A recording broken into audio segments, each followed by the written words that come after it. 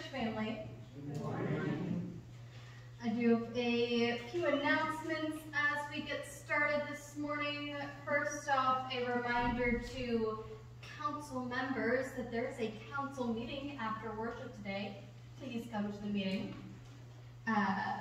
Second, I have the results from our pierogi sale that concluded this week. We got the pierogies picked up on Thursday, so we now have our final results.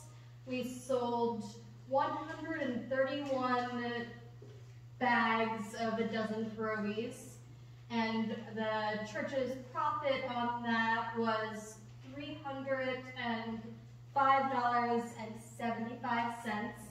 So thanks to everyone who sold pierogies to their family and friends and co-workers.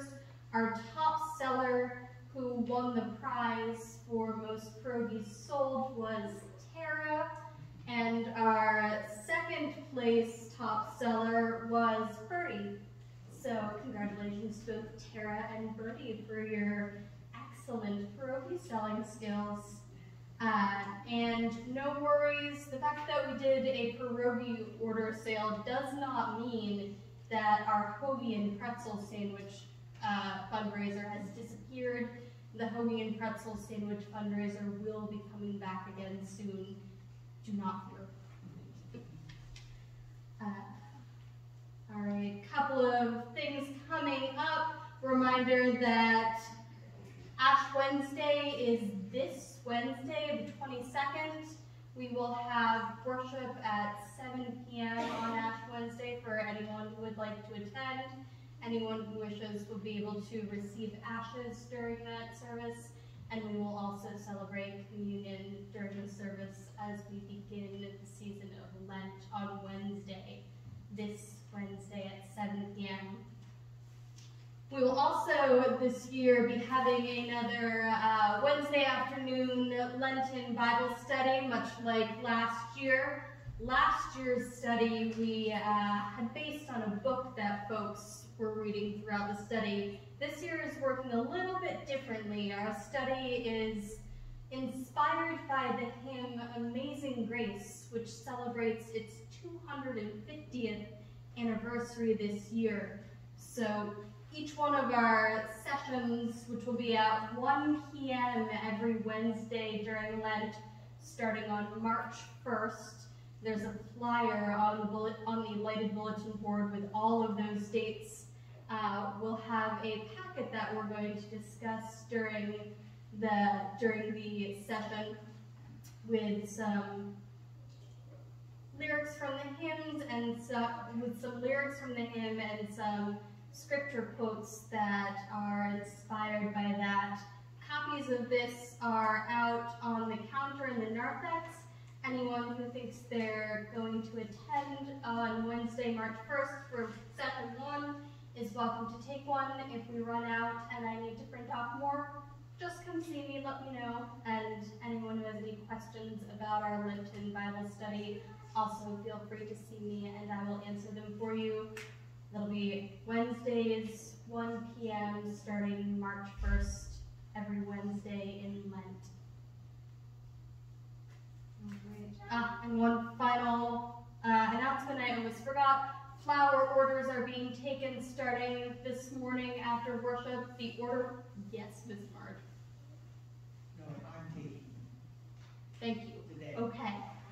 Miss Marge will be taking flower orders for us in the parlor after worship this morning. The order forms are out there next to the bulletin table.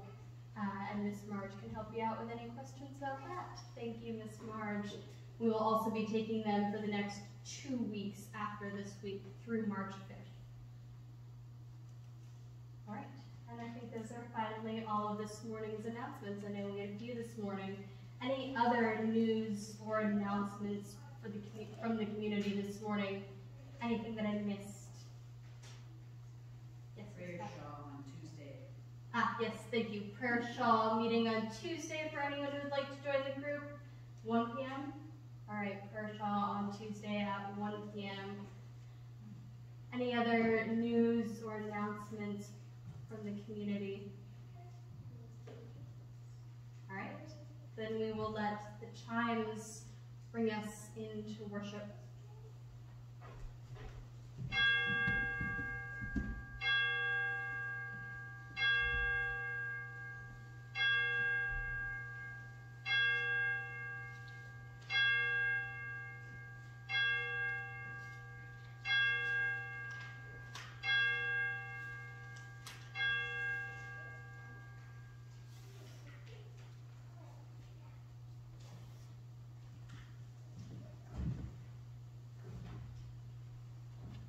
God welcomes everyone.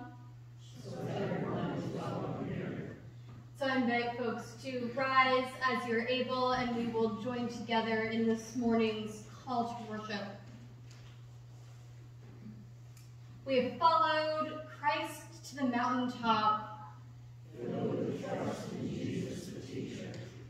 We have seen Christ changed before us, face shining like the sun.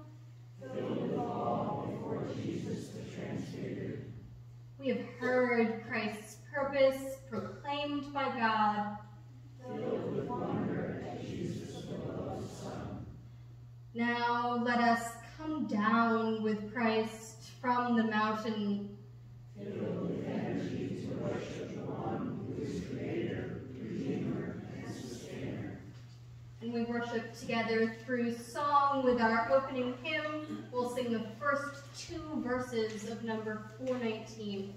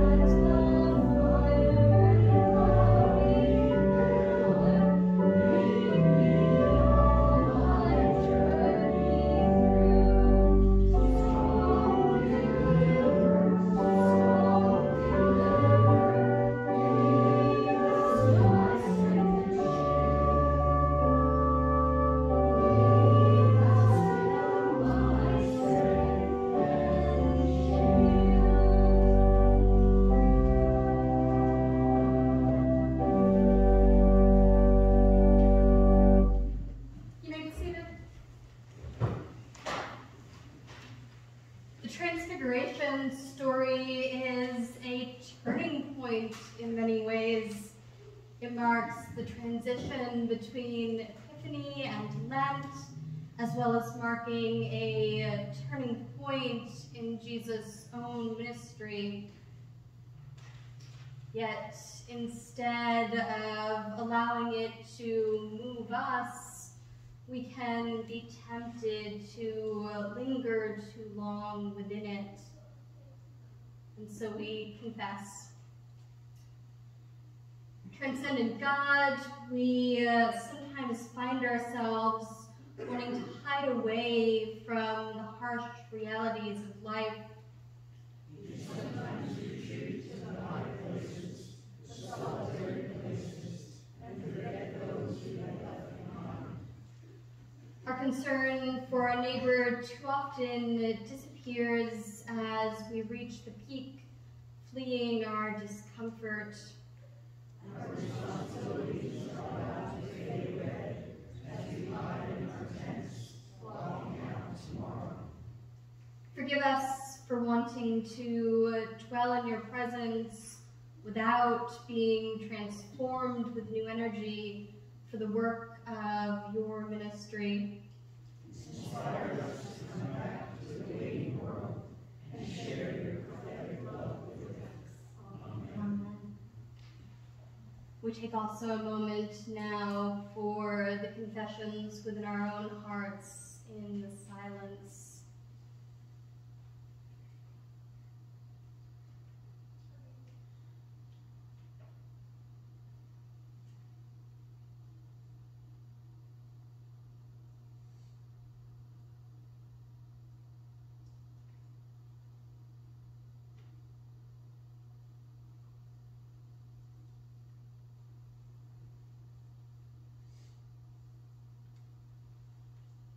Would we want to linger above rather than return to level ground?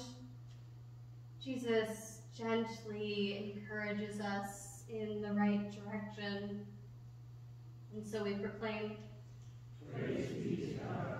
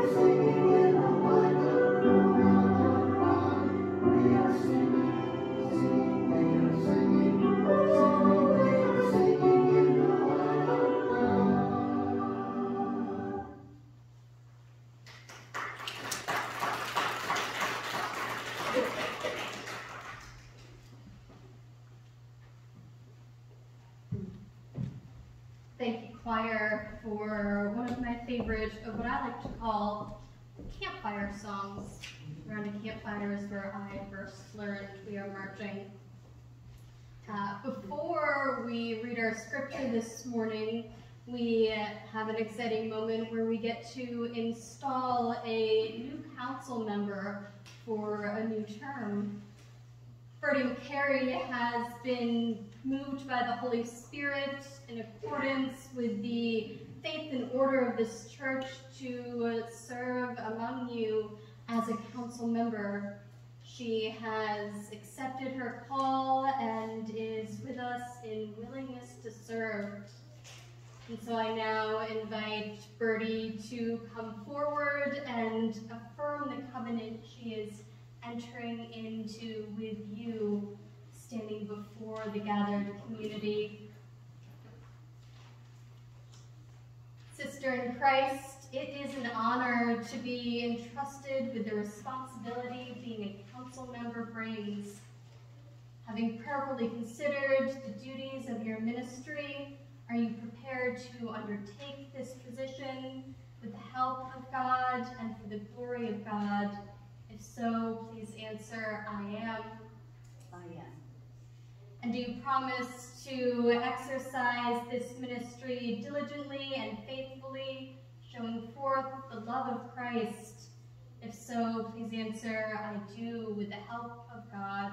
I do with the help of God. You may turn and face the congregation.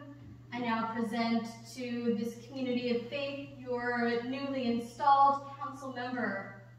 Let all who are able please stand, and we will pray together for her. The prayer is found at the top of page 3 in your bulletins. Pray with me, church family.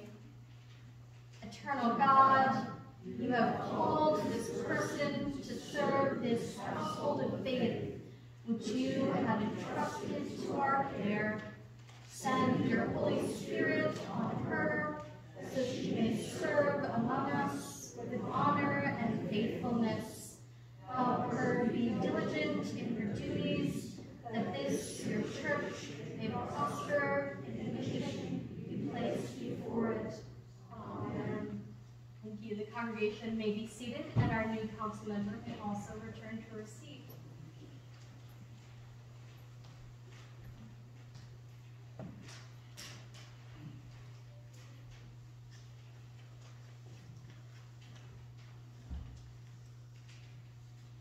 That was the fun part. Now she has to come and do work at the council meeting after worship.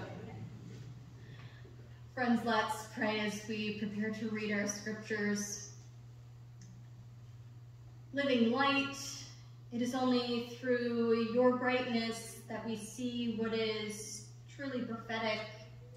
It is only through your warmth that we envelop the globe with what is truly love.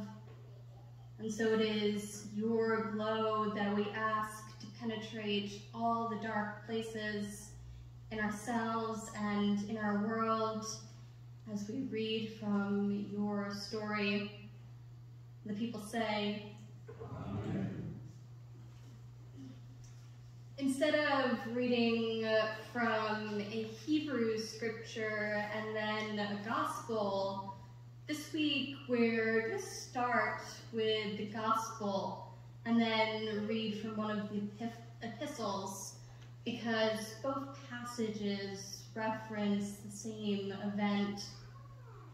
Our first reading is Matthew's version of the Transfiguration story, which comes following Jesus' prediction of his impending arrest and death. We read from chapter 17, beginning at the first verse. 6 days later, Jesus took with him Peter and James and his brother John and led them up a high mountain by themselves. And he was transfigured before them, and his face shone like the sun, and his clothes became bright as light. Suddenly there appeared to them Moses and Elijah talking with him. Then Peter said to Jesus, Lord, it is good for us to be here. If you wish, I will set up 3 tents here, one for you, one for Moses, and one for Elijah. While he was still speaking, suddenly a bright cloud overshadowed them, and a voice from the cloud said, "This is my Son, the beloved. With him I am well pleased. Listen to him." When the disciples heard this, they fell to the ground and were overcome by fear. But Jesus came and touched them, saying, "Get up and do not be afraid." And when they raised their eyes, they saw no one except Jesus himself alone. As they were coming down the mountain, Jesus ordered them, "Tell no one about the vision until after the Son of Man has been raised from the dead." Here ends the first reading. Our second reading comes from the second letter of Peter. In defending the power and identity of Jesus, the author refers to the Transfiguration as confirmation of Christ's divine glory, and reminds their readers that this is a message they should pay attention to. We read from chapter 1, beginning at verse 16. "For we did not follow cleverly devised myths when we made known to you the power and coming of our Lord Jesus Christ, but we had been eyewitnesses of his majesty. For he received honor and glory from God the Father when that voice was conveyed to him by the majestic glory, saying, 'This is my Son, my beloved, with whom I am well pleased.' We ourselves heard this voice come from heaven while we were with him on the holy mountain. So we have the prophetic message more fully confirmed.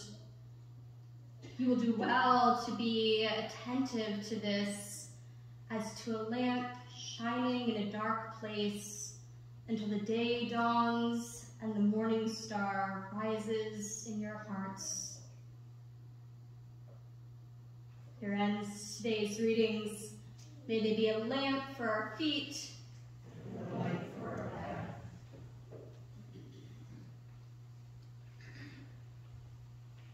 So who was able to grab a mini cube, a mini Rubik's Cube, on your way into worship this morning?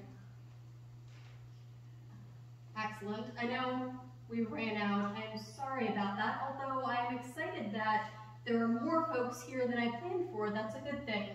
I trust that you folks can divvy them up so that there's one to each household that wants one. You guys know how to share. So for those of you who managed to get your hands on one of our little cubes, how many of you have been playing with it already this morning? How many of you think you're pretty good at a Rubik's Cube? Okay, all right. A couple of people who seem like they might. Anyone figure theirs out? Anyone get theirs back? Oh, we got one. Very good, Miss Rachel. You got it all back to your colors. All right. Well, I was feeling pretty clever when I was going to show you mine. I know it's hard to, they are a little small piece of budget cubes, but mine. I think mine and Rachel's might match. Anyone other than Rachel think that they could get their cube back to this state? Couple. All right, someone thinks there might be close to it. Takes a lot of work, doesn't it? Confession time. I didn't get this Rubik's Cube to this place. They came like this from our friendly Amazon delivery person, and I had fun scrambling all yours up so you got to play with them. And I kept mine for myself. A little early April Fool's joke, I guess. Here's a question though. How is a Rubik's Cube like the Transfiguration? Hard to figure out. Hard to figure out. That's a good one. I like that, Miss Marge. Anything else? Brings order out of chaos. Brings order out of chaos. I like you guys are coming up with some really fancy answers here. You can shout them out too if you think you have an idea. Once it's scrambled, it'll never look the same again. I like that. Once it's scrambled, it'll never look the same again. Maybe. Maybe some of us can get it to look the same again, but it's certainly hard. What do you do with a Rubik's Cube, ideally? You transform it. Another word for transfiguration is to transform. Jesus is transformed on the mountain, just like all of you have spent half the morning trying to transform your cubes back to the way mine looks. There's one other way that I think our Rubik's Cubes can remind us of the Transfiguration. But that's something I want you to keep thinking about as we go into our sermon, and if you listen, I'll give you my answer. And by the way, you may keep your Rubik's Cubes as a reminder of our Transfiguration, transformation story. But for now, let us sing. What are we going to sing? I don't remember. We're going to sing number 183. This is one of those real short hymns, so we are going to sing it twice through. You may stand as you're able.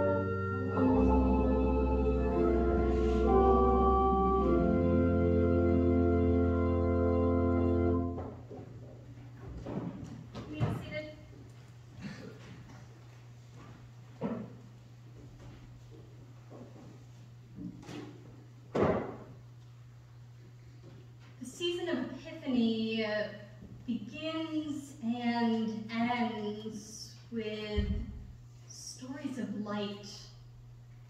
It starts with the Magi, the wise men, spotting the star that marks Jesus' birth and following it all the way to Bethlehem, undertaking a years-long journey to find the source of light that has fixed itself within their hearts.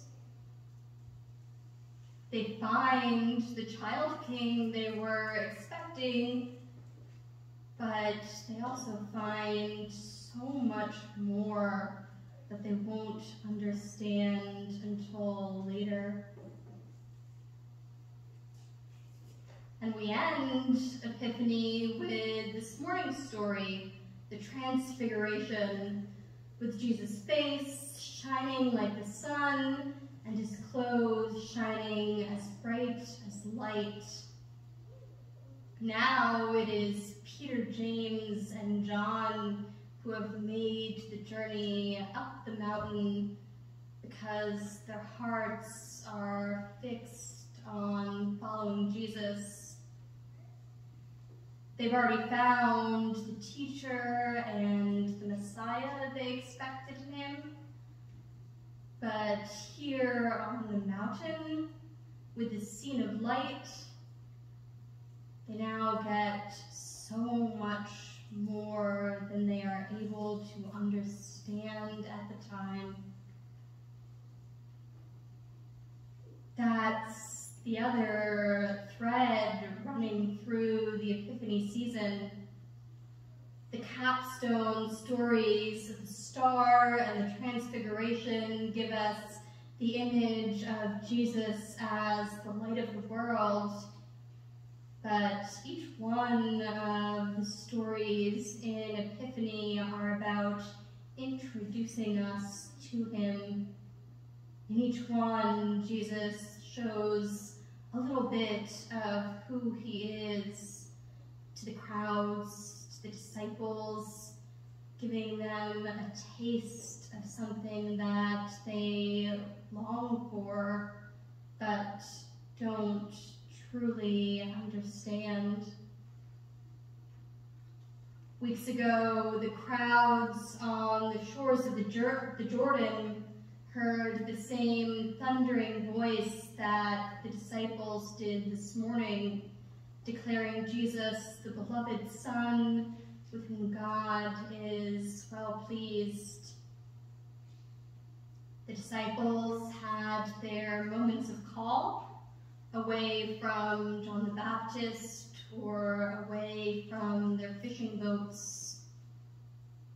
The crowds got to hear blessings that didn't sound like blessings, and the encouragement that they were salt, which was also a challenge to be flavorful during the Sermon on the Mount.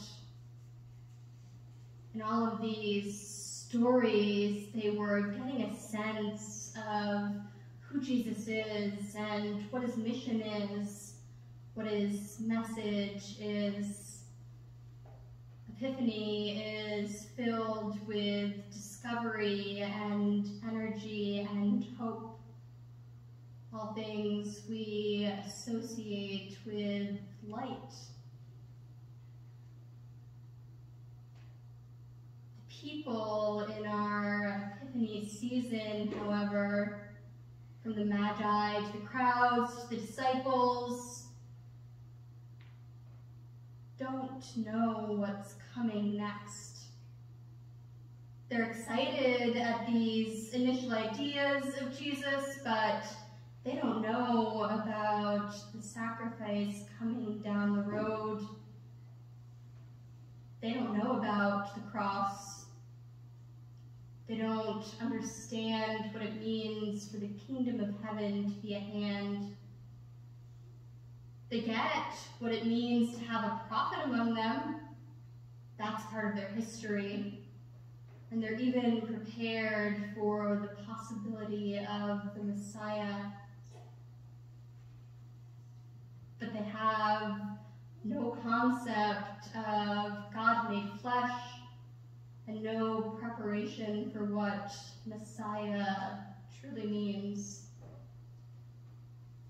Epiphany is all about beginnings, about the start of the journey for Jesus and for the people around him, for the church, and for us. Which is why the Transfiguration story is such an appropriate one with which to close this season. The Transfiguration is by far the most dramatic reveal of Jesus so far. Instead of a star's light, Jesus himself is now transformed by light, his inner brightness shining outwardly on his face and clothes. This time there are two of Israel's greatest ancestors, Moses and Elijah, talking with Jesus even before the thunderous voice from heaven sounds its peace. It is the gospel's boldest statement so far that Jesus is not only a teacher or a prophet, not even only the Messiah, but filled with God's own self, God's own glory, in a way that has never been seen before. No wonder the disciples want to bask in this moment on the mountain. No wonder they bow themselves to the ground in reverent fear. This is something wholly different, something unexpected, and it is being revealed to them. This isn't merely a snapshot, but a portrait of where their journey will end up taking them. It's an in-depth sneak peek of Jesus' glory, of the church's future promises made real ahead of time. It is proof of all that they will come to believe through what happens next.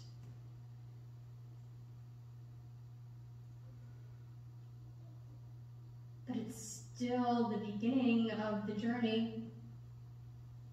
The disciples are getting a sneak peek at all that is to come, getting to see the glory of Jesus behind the curtain of ordinary human flesh.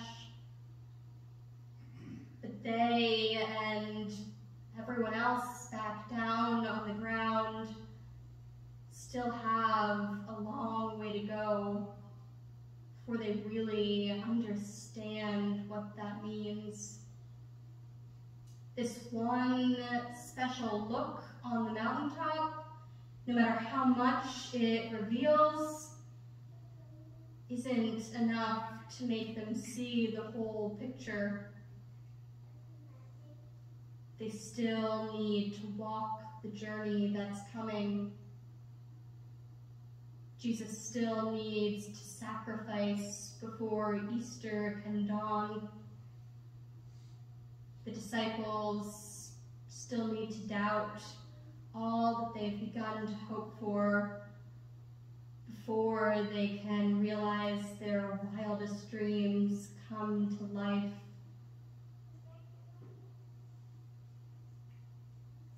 That's why the Transfiguration story needs to end with silence, at least for now.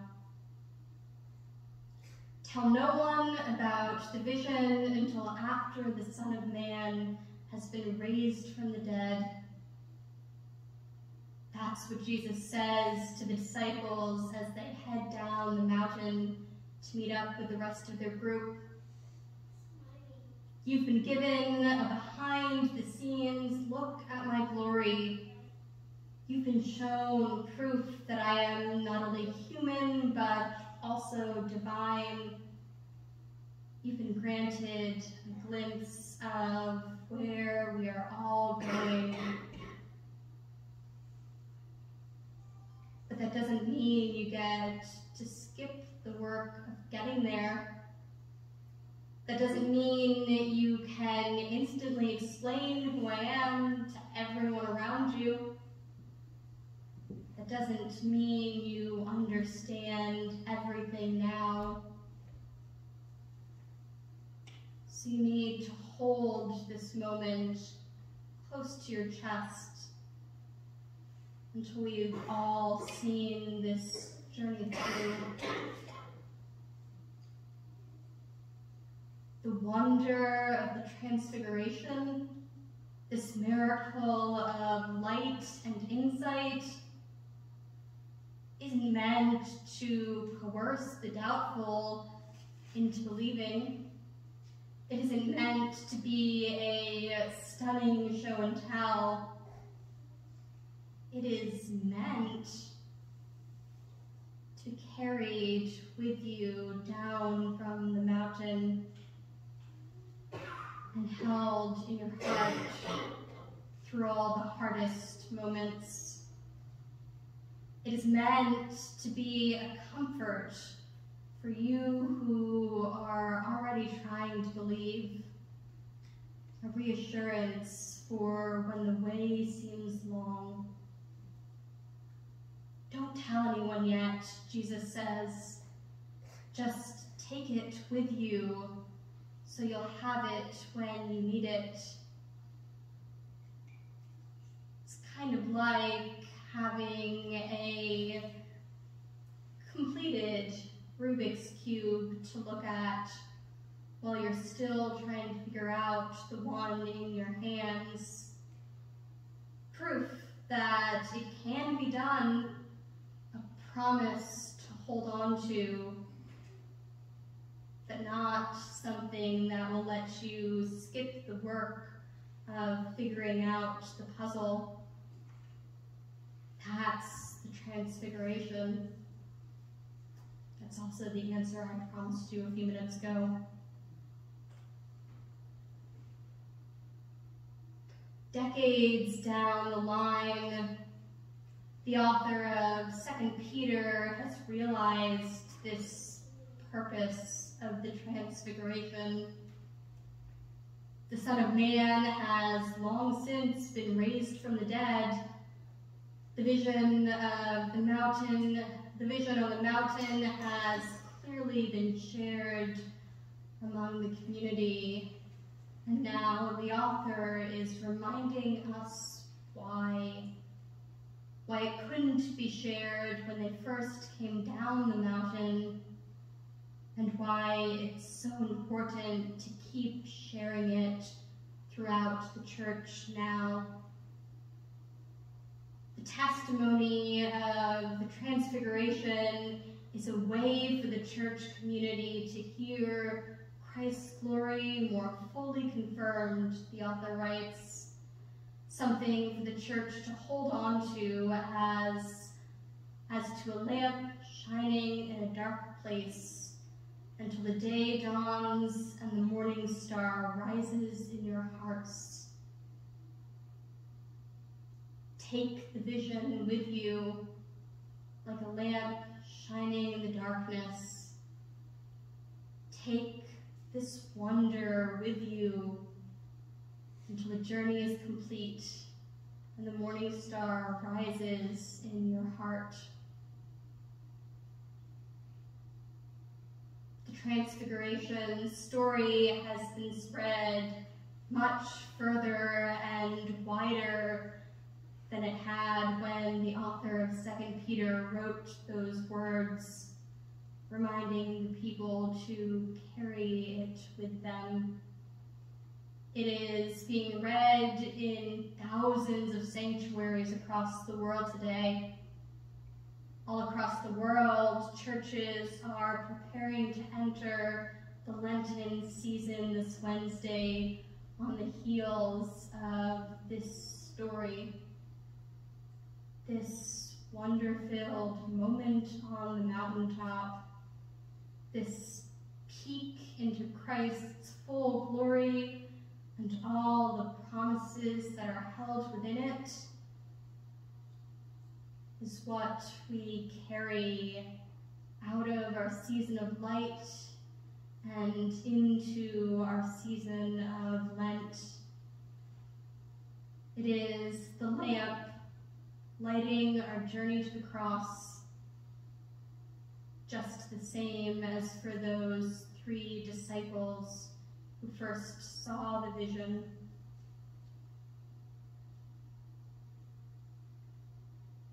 When the road seems long, take this glimpse of Christ's glory with you when the puzzle of faith feels like something you will never be able to solve, carry this picture of the finished product in your spirit's pocket. When the way ahead is dark, when chaos lurks around the corner, when even tomorrow is too far ahead to grasp, hold on to this vision of Christ's light. Let it be the lamp that shines along every step of your journey until the unending day of Christ's love dawns and the morning star rises in every heart. Amen.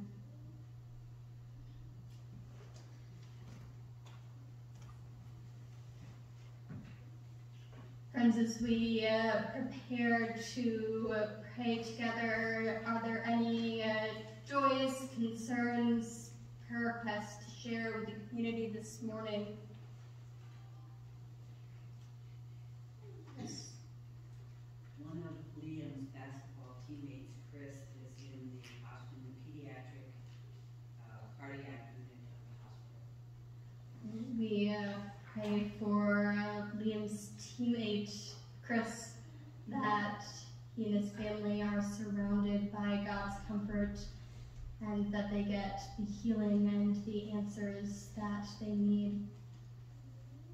Any other joys, concerns, prayer requests to share with the community this morning? Yes, Bertie? I didn't realize there was competition for selling Rubik's. However, I think my prize was the best ever. Pat came up with the most clever prize. I ended up taking home a pound of butter and a very large sweet onion as second prize. A wonderful second prize. We share in Bertie's joy at her wonderful prize.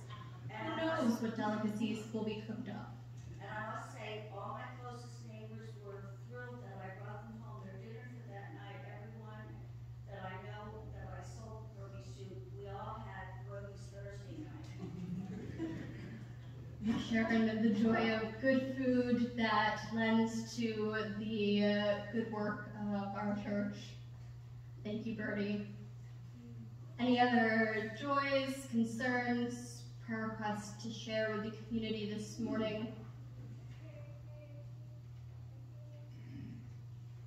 This morning, I share with you a prayer written for Transfiguration Sunday by a pastor of the Uniting Church in Australia who has given permission for it to be used by others in worship, which I have very lightly adapted. Let's pray, church family. Oh God, we open our eyes and we see Jesus, the months of ministry transfigured to a beam of light, the light of the world, your light. May your light shine upon us. We open our eyes and we see Moses and Elijah, your word restoring us, showing us the way, telling a story, your story, Christ's story, our story. May your words speak to us. We open our eyes and we see mist, the cloud of your presence, which assures us of all we do not know and that we do not need to fear. Teach us to trust. We open our eyes and we see Peter's constructions, his best plans, our best plans, our missing the point, our missing the way. Forgive our foolishness. We open our eyes and we see Jesus, not casting us off, but leading us down, leading us out to the work, to the walk, to the people. Your love endures forever. And at long last, we open to our ears and we hear your voice. This is my beloved Son, listen to him. And we give you thanks. We give you thanks that rings in our voices as we raise them together in the prayer you taught us. Our Father, who art in heaven, hallowed be thy name. Thy kingdom come, thy will be done, on earth as it is in heaven. Give us this day our daily bread, and forgive us our debts, as we forgive our debtors. And lead us not into temptation, but deliver us from evil. for thine is the kingdom, and the power, and the glory, forever. Amen. As we listen to our offertory, I invite you to meditate on all the ways that you will take this glimpse of Christ's glory with you, the lamp lighting your way through Lent.